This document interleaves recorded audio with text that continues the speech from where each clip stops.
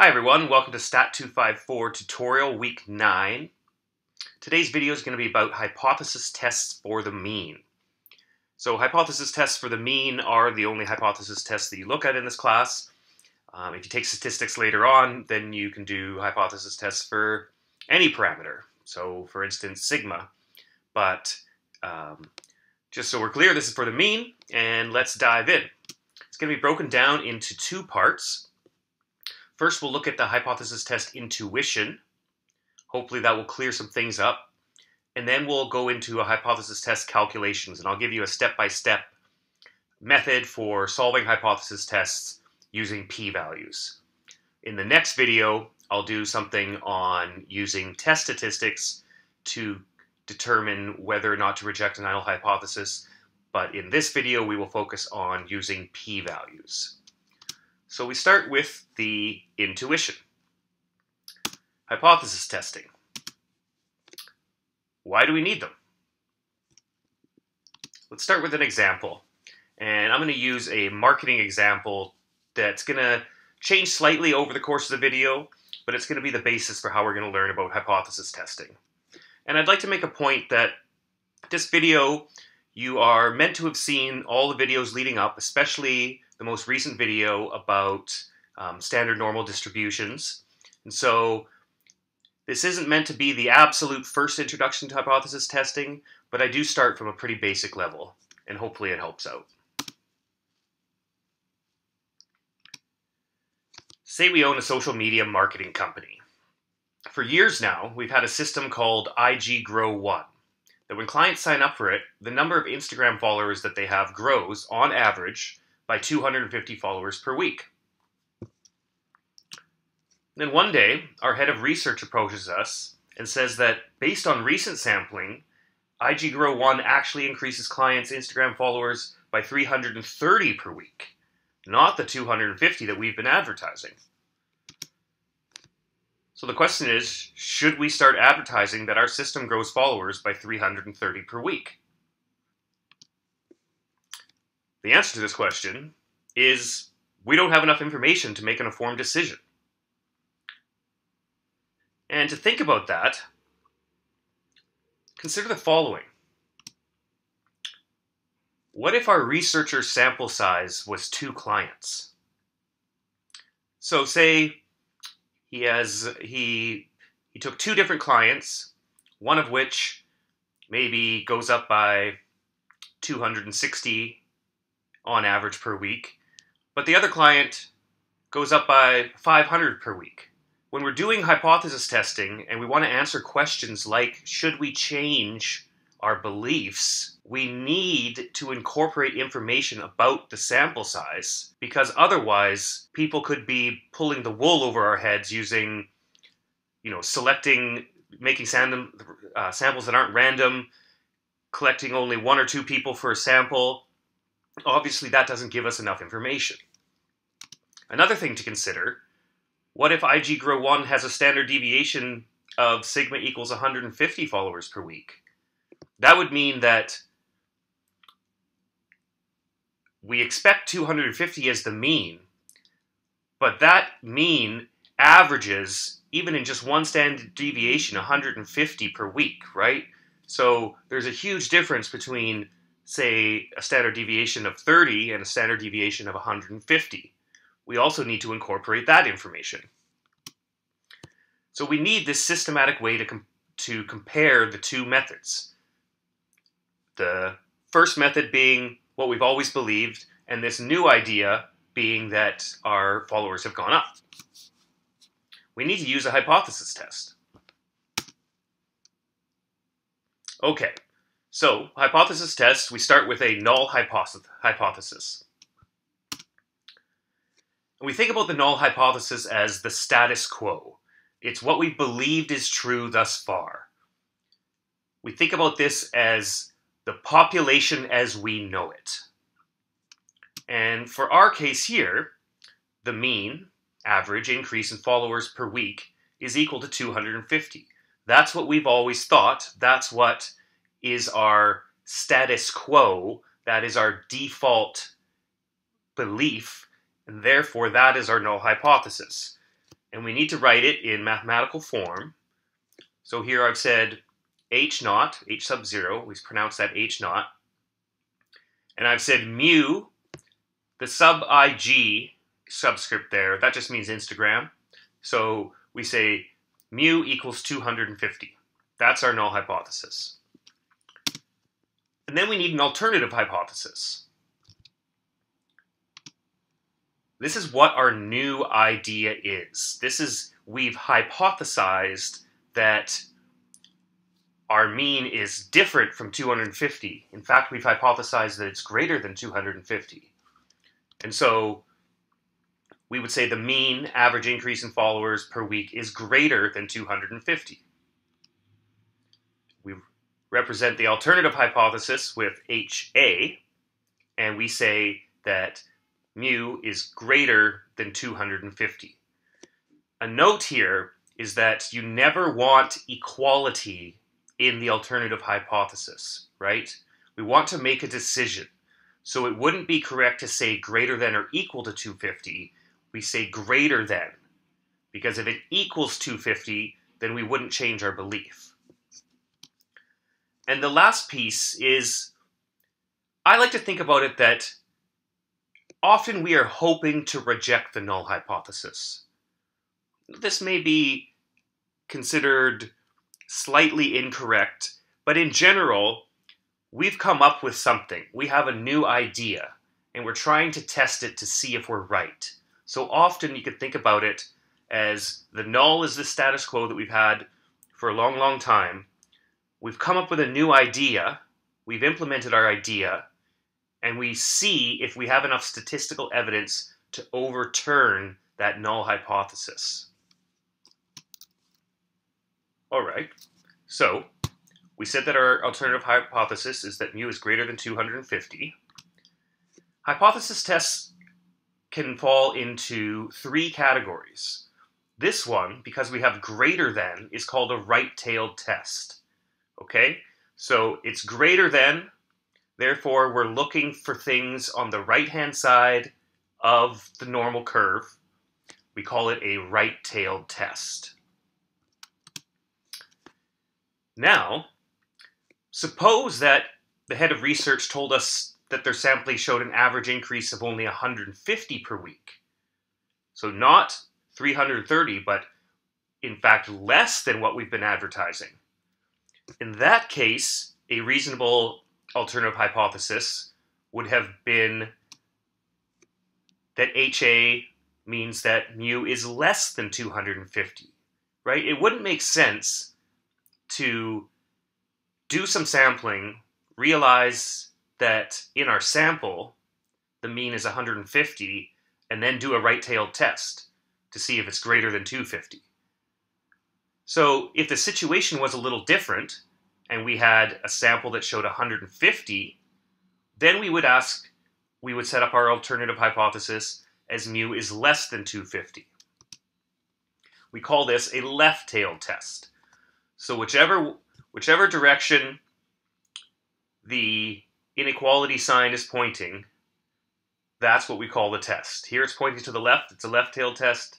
Here it's pointing to the right, it's a right-tailed test. So there's a third option as well, and that is what we call a two-tailed test. So we're saying that mu is not equal to 250. It could be a little less, it could be a little more. We're just saying we're not sure, and we want to spread our doubt on both sides of the normal distribution. So this one is the one that tends to cause a little bit of confusion.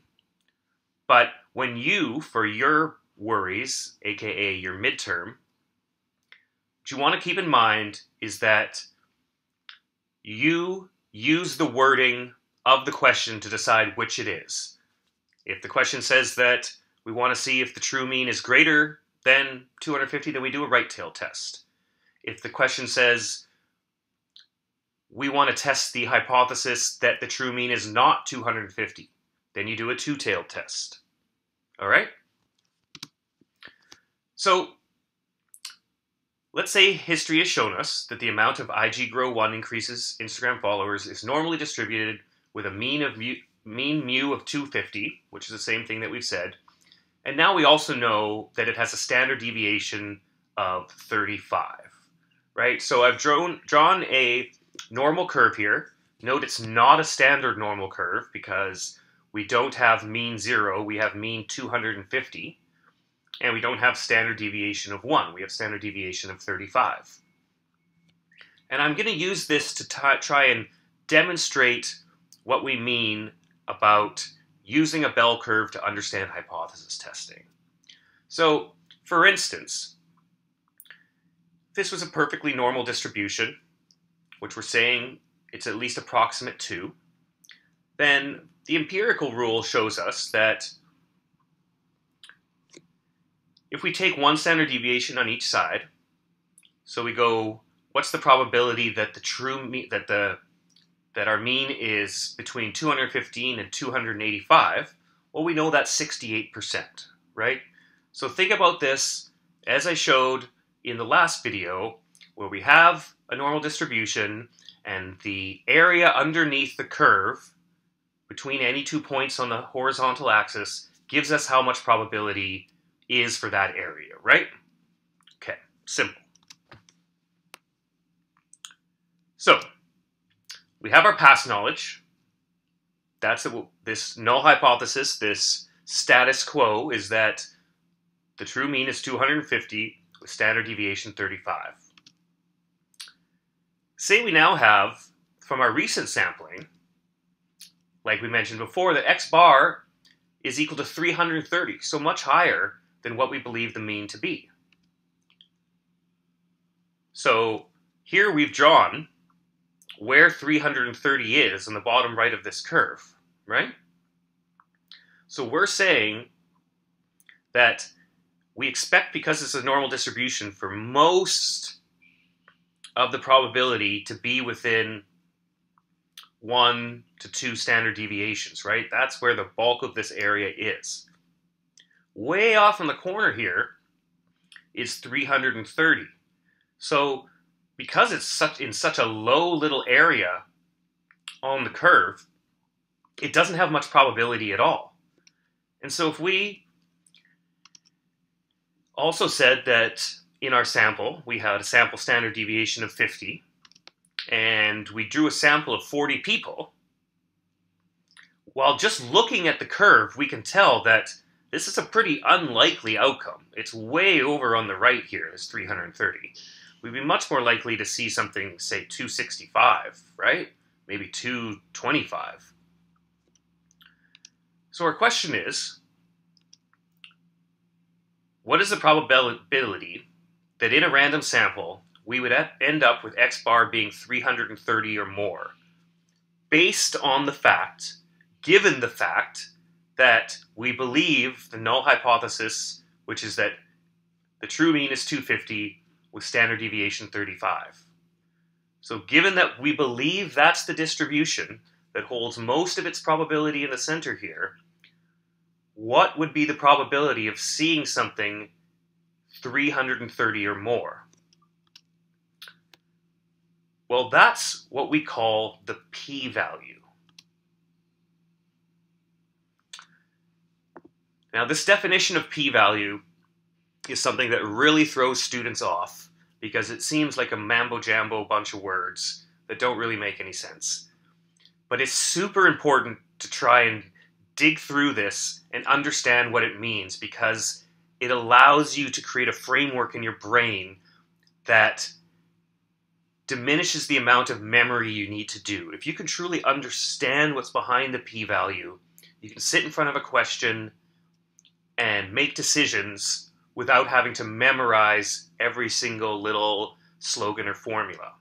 So the p-value definition is, the p-value is the probability of seeing a result at least as extreme as those observed, given the null hypothesis is true. Okay, so the probability of seeing a result at least as extreme as those observed. So we observed a mean in our sample of 330. So it wouldn't make sense if we're saying that at least as extreme as 330. Well, we're obviously not looking, less than 330. We care about the probability of greater than 330. We care about this tiny little piece of probability in yellow here, okay? So that's the part that at least as extreme as those observed. If we were doing a left-tailed test, and say we had our sampling showed that the mean was 180, well then as least as extreme would be 180 or less. Oh, and I've made a mistake on my plot here. That should say, that should not say 180 there. My apologies. So if we had a left-tailed test, at least as extreme would be less than 180. Okay. So the p-value, and the last part here is given that the null hypothesis is true. So this piece is where our distribution comes in. Because we're always choosing the distribution given the null hypothesis is true, the null hypothesis tells us that we believe we are dealing with a distribution with a mean of 250 and a standard deviation of 35. Right? It's not just the probability that x would be greater than 330. We care about, given that we think the mean is 250 with standard deviation 35, what's the probability that our sampled mean, x bar, is greater than 330? Right? So this gives us this little area to the right. And if we calculate it, we find that the answer is, the p-value is 2.27 times 10 to the negative 24, which is an exceedingly small number. So it would be absolutely insane for us to collect a sample of 40 people, get an x bar of 330, given that our null hypothesis is true, given that we believe the true mean to be 250 or sigma to be 35. So it's saying the fact that we got a mean of 330 means that it's very unlikely that our belief about the past, where mu was 250, is true. This would only happen almost none of the time. We're talking, this is such a small number that it's unbelievable. Therefore, the fact that it happened, the fact that we did this sampling and we got those numbers, is extraordinarily rare and shows that the thing that must be wrong must be that H0 is not true, right? Because it would be so unlikely for us to get an x bar of 330 given the null hypothesis is true. That kind of tells us the null hypothesis that we had probably isn't true. And that's the basis of the p-value and how it works with hypothesis testing. I know I went on a little bit there, but it's super important to think about it that way. Okay, what would a different sample look like? Say instead that our recent sample shows that we have an x bar of 330, so it's still the same situation there. But this time we have a sample standard deviation of 150, and we only took a sample of 5.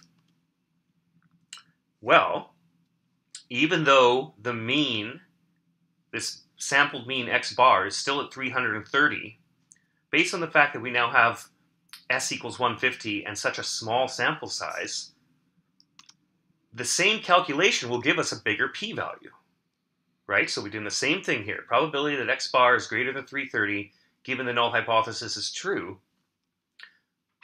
But now, in our calculations, we're going to incorporate this small sample size, and it's going to give us a different result. So by changing the sample size and having a sample standard deviation of 150, we get the probability that x bar being greater than 330 is 0.1495. Now, for those of you who are very good at this sort of thing, you'll note that 0.1495 is not the probability you get from the z distribution. It's actually from the t distribution. Don't worry about that right now. We're focusing on the general ideas behind hypothesis testing in this right now. And the point of this slide is to show that even if we keep the mean the same, changing the number or the size of the sample and S, the sample standard deviation, can have an effect. So now we're saying that 15% of the time we would expect to do a sample and get a mean of 330 if we only sample 5 people or 5 clients. It's not that unlikely, therefore kind of gives us a little more strength of belief in our null hypothesis.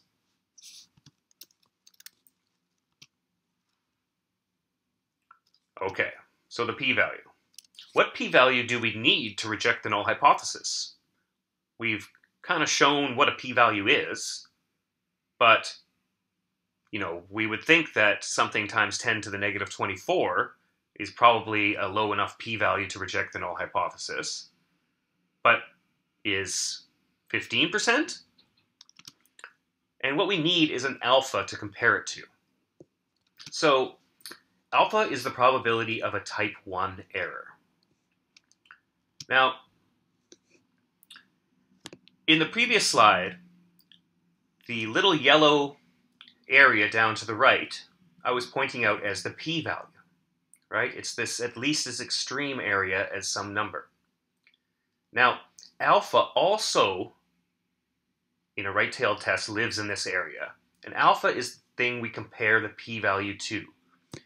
It's the amount of uncertainty that we're willing to deal with. So the scientist would come up with this and say, I'm willing to deal with an alpha of blank. Now,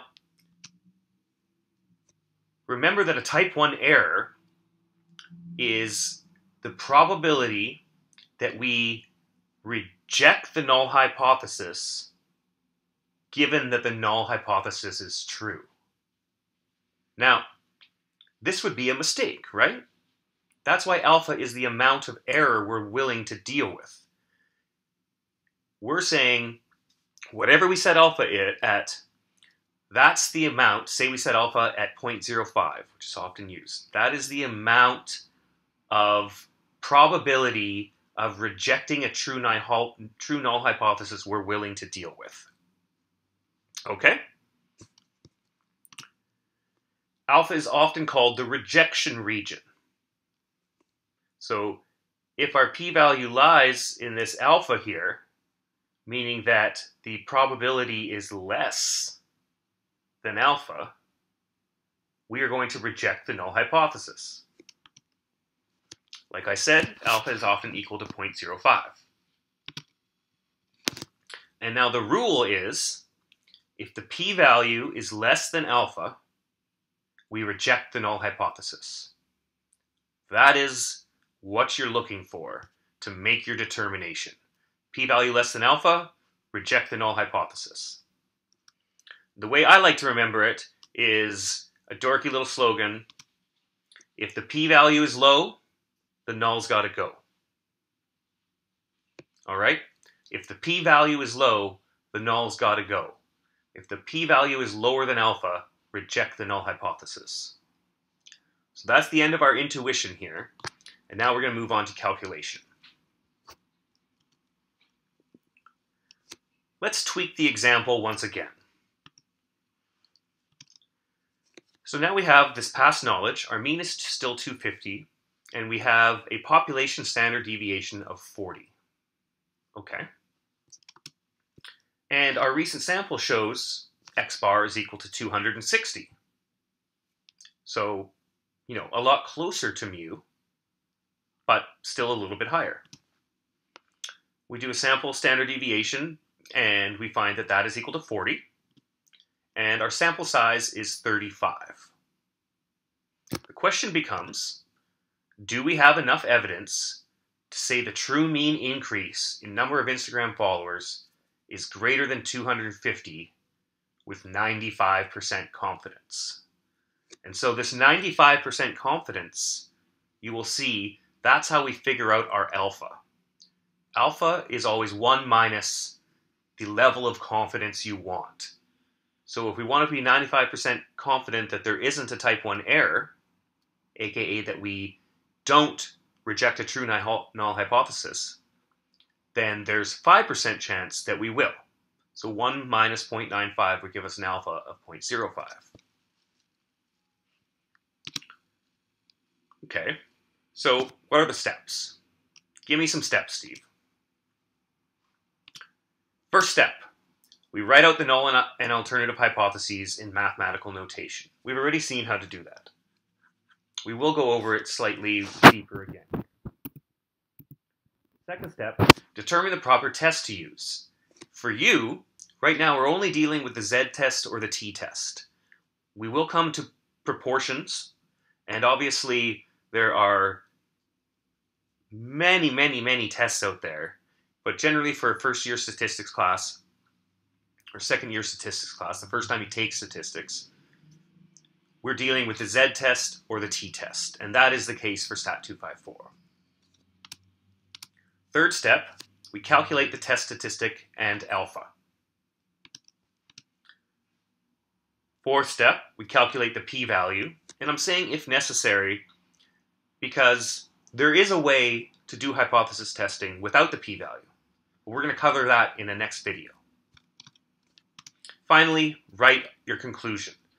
I've seen so many students lose marks based on doing all this work and then never writing out a proper conclusion to the hypothesis test. Okay, so let's start with step 1. Put our past knowledge and our recent sampling up at the top. We want to write out the null and alternative hypotheses in mathematical notation. So like we said, the null hypothesis, H naught, is that mu is equal to 250. That's what we've always believed.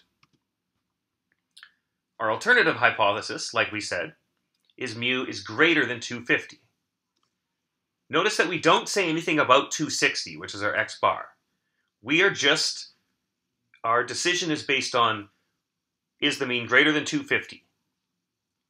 We use 260 in the calculation, but when we're setting up our alternative hypothesis, it is always going to be less than, greater than, or not equal to what we believe our mean is. Okay, now we need to determine the proper test to use.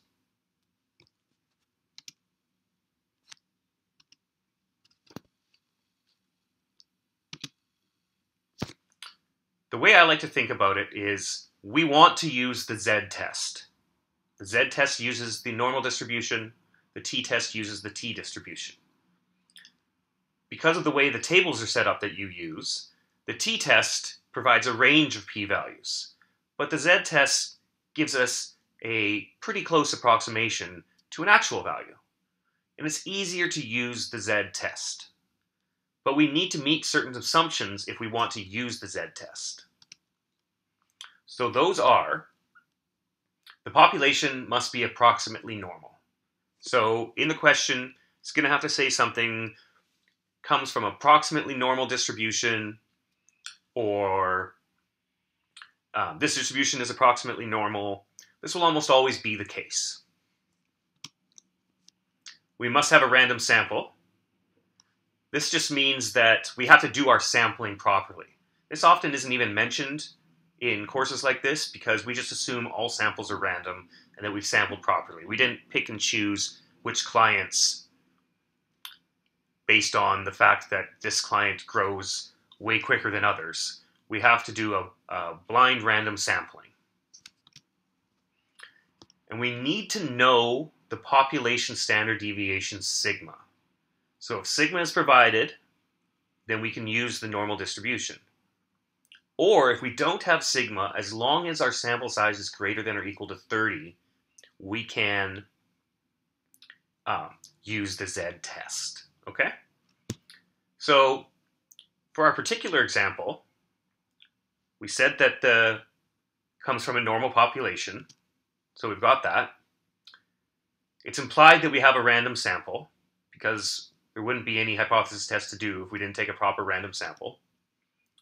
And we need to know the population standard deviation, which we do, and we also have a sample size greater than 30, right? We have n equals 35. So we've checked all our boxes. We get to use the z-test. Now we're on to step 3. Calculate the test statistic.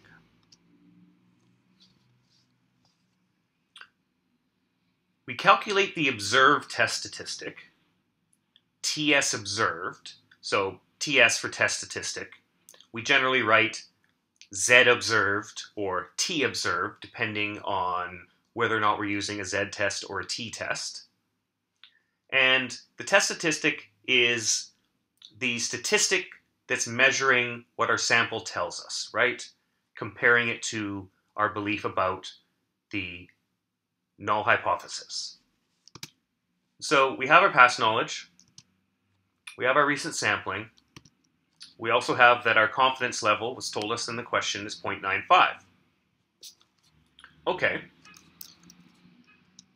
So if we want to calculate Z observed, we start off very similarly or exactly to the video last time about converting to a standard normal distribution, right?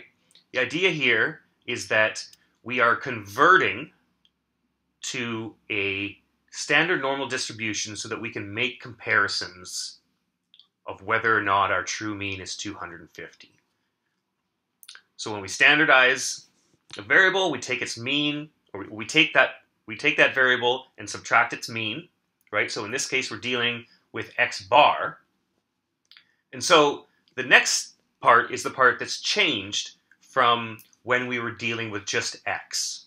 So the last video, we were talking about normal distributions, standardizing a distribution that isn't a standard normal to begin with. And here we have, this time we're using x bar. And because we're using x bar, our denominator is different. Our denominator is called the standard error of the mean. So all that is we take our standard deviation, right? From the last video, we wouldn't have this divided by square root n here. Everything else would be the same. But because we're dealing with x bar, and we're talking about means, we now have to divide by what's called the standard error of the mean. It's the standard deviation of the sampling mean. Okay? So just remember that's what we have to divide by. And now, if we weren't given sigma, so we are told that sigma equals 40, but if we weren't, because our sample size is greater than or equal to 30, we would be able to use S here instead of sigma. Just pointing that out. And so now all we got to do is fill in our numbers, right? X bar is 260, the mean is 250, we divide by the standard deviation divided by the square root of the sample size, and we get that our Z observed is 1.48. And now we have to calculate alpha, which is generally the easiest thing that you have to do in statistics. We have an alpha, we have a confidence level of 0.95, so our alpha is just 1 minus 0.95, right? Alpha equals 1 minus the confidence level. Okay, so we finished our third step. We have our Z observed, which is our test statistic, is 1.48, and an alpha of 0.05. Now we want to calculate the p-value. Once again, I've pointed out if necessary.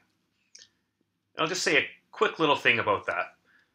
We can determine whether or not to reject the null hypothesis by comparing the test statistic to the critical value. Don't worry about those words right now, because the next video that's what we're going to go over. We're going to go over the non-p-value method for making conclusions in a hypothesis test. So, calculating the p-value. We have all our past knowledge, our recent sampling, we have our test statistic, we know our alpha as well. The p-value depends on what style of test we're doing. The test we're doing in this example is a right-tailed test. Remember, we discussed that at the beginning. We're looking at comparing mu to mu naught. And I've thrown in this notation here because it's something you'll see a lot. And when we look at this, we think mu, our alternative hypothesis is that mu, we think about that as the true mean, is that mu is greater than the mu we think we have. So here, the mu on the left is this idea of what the actual truth is out there. And mu naught is what we currently have, in our records as what the mean is. Okay? So just lots of notation with hypothesis testing. As long as you have an understanding of little bits of it, then you can get used to seeing questions that are presented in many different ways. Right? And so this is a right-tailed test. So we have our rejection region over to the right. Because we're considering, is the true mean greater than what we believe the mean to be? So our uncertainty is on the right. So the way we could calculate this, and if this doesn't make sense to you, make sure you go back to the video from last week about standardizing normal distributions. We have the probability that our random variable z is greater than our z observed, which is 1.48. And because we use the tables, we always have to look up values for less than or equal to. So we have greater than, we go 1 minus that, 1 minus less than or equal to, so that it's the same thing as calculating greater than. Plug in our z observed, look up on the table, and we get that we have a p-value of 0.0694. What if it wasn't a right-tailed test? What if it was a left-tailed test? Then we would be thinking, is the true mean less than the 250 we've come to believe? Our uncertainty would be on the left-hand side of the graph. And this is the easiest one to look up because there's no adjusting of signs. The probability that z is less than z observed is the exact same thing as the probability of z less than or equal to z observed, because it's a continuous distribution, and we would calculate our p-value that way. Now the third way is the tricky way. This is the two-tailed test. So remember, this is where we say the true mean is simply not equal to the mean that we believe. It could be less, it could be more, we just don't think it's equal. So here we split up our probability, or our alpha, our rejection regions to the left and the right. We spread out our alpha. If our alpha was 0.05, that would mean we'd have 2.5% over here in area and 2.5% over here. This will be explained more in the next video because this plays an important role in calculating when you're not using a p-value. Okay?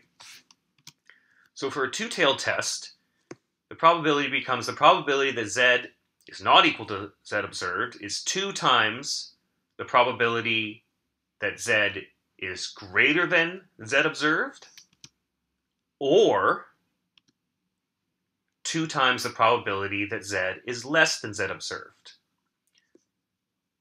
Now, the difference is key, and you'll get the question wrong if you don't understand which to use, but let's think about it for a second. If we're calculating, if we said we had an alpha of 0.05, so that means we've spread 2.5 of it here and 2.5 of it here.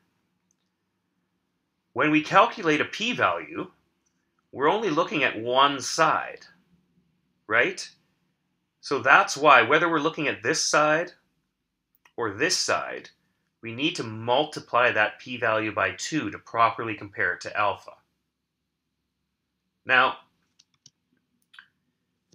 like I said, whether you use the probability that z is greater than or the probability that z is less than is key here. You have to use the correct one.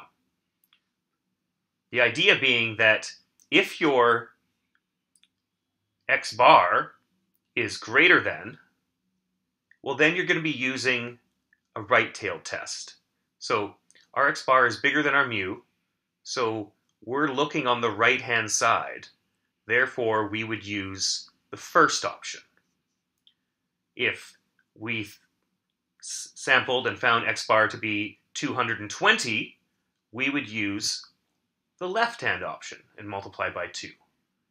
But there is a trick, and if you're having a hard time wrapping your head around the rest of this, the trick is this. Always use the second one. Always use 2 times the probability that z is less than or equal to z observed. And then just make sure your z observed is negative. If it's already negative, you don't have anything to do. But if you want to use this, if you want to do a two-tailed test, if you get a z observed that is positive, simply put a negative sign in front of it, calculate it, and multiply it by 2. That will always, always, always give you the correct answer. Okay, so we've calculated our p-value, and now it's down to writing the conclusion. Don't lose marks by forgetting your conclusion, okay? Too many times have I seen students get the exact right test statistic, the exact right p-value, then not put a conclusion, and depending on the instructor or the marker, lose, at least a third of the marks. This is how a conclusion for our example should look. So, since the calculated p-value of 0.0694 is greater than alpha equals 0.05, we fail to reject the null hypothesis that the true mean increase in Instagram followers using IGGrow1 is 250 followers per week. So there's 3 key pieces in here. The first key is make sure you state what the p-value is and what alpha is. You want to say, is it greater than or is it less than? So we state the p-value and alpha. The second piece is we need to state our decision. So here, we either, the 2 decisions are, we reject the null hypothesis or we fail to reject the null hypothesis. Those are our only 2 choices. Here, because p-value is greater than alpha, we fail to reject the null hypothesis. So make sure you state your decision. And the last piece is state what that decision means. Write something that uses the words in the question to state what it actually means. If we just tell someone we fail to reject the null hypothesis, that might not mean a lot to them. This last piece is for maybe our boss in the company. The boss wants to know, what is the decision? And the decision is that the true mean increase in Instagram followers using IGGrow1 is 250 followers per week, right? That was our null hypothesis before. We don't have enough evidence to contradict that, and so we're sticking with our null hypothesis. Hopefully that all made sense. Next time, we'll do hypothesis tests without p-values. Cheers, everyone.